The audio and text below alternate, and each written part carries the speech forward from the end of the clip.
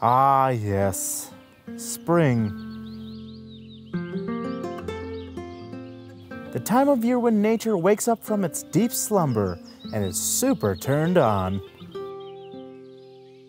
Birds chirp with excitement, bears remove their fecal butt plugs, and bees start to buzz. Spring signals the beginning of mating season for many animals, and for most of these furry creatures, it's great.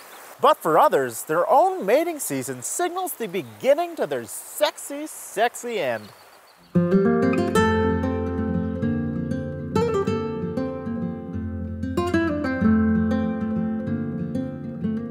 The male Antechinus is a tiny marsupial from Australia who primarily eats spiders, beetles, and has so much sex, it dies.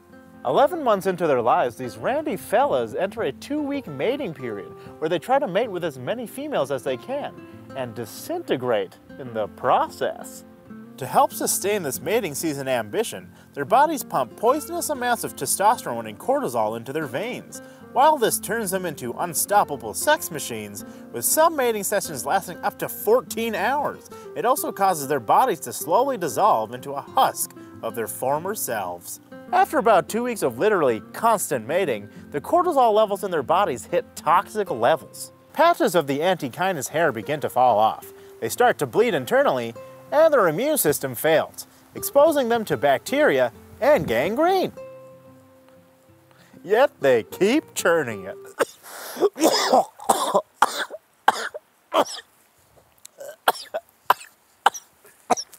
Antechinus males will continue trying to mate until they are too weak to chase females, or die from exhaustion. It is thought that they do this to give their sperm the greatest chance of success. Instead of half-assing it for 2 mating seasons, they full-ass it for 1 until they die.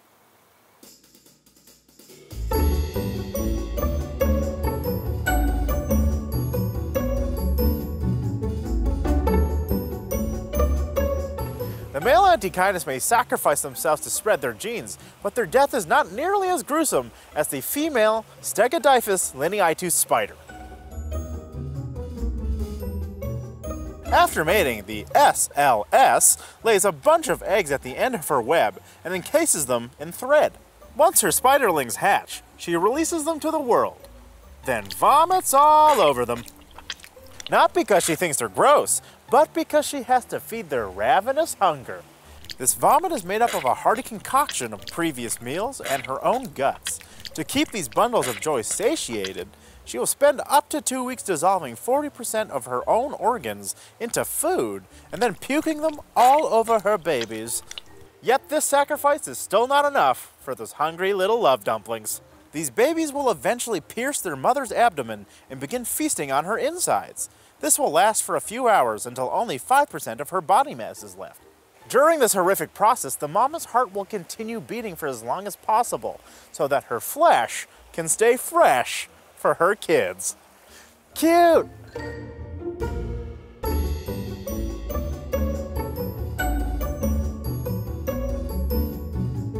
Like many insects in the animal kingdom, the male praying mantis is much smaller than his female counterpart. It can sometimes lead to difficult situations while mating, like death.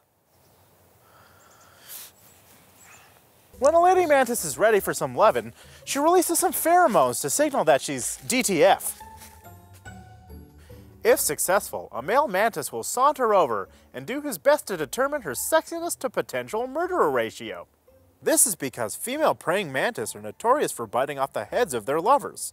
If he decides the risk is worth it, he will jump onto her back and start a tippy-tap dance, which basically means, "Can I mate with you? Please don't eat me."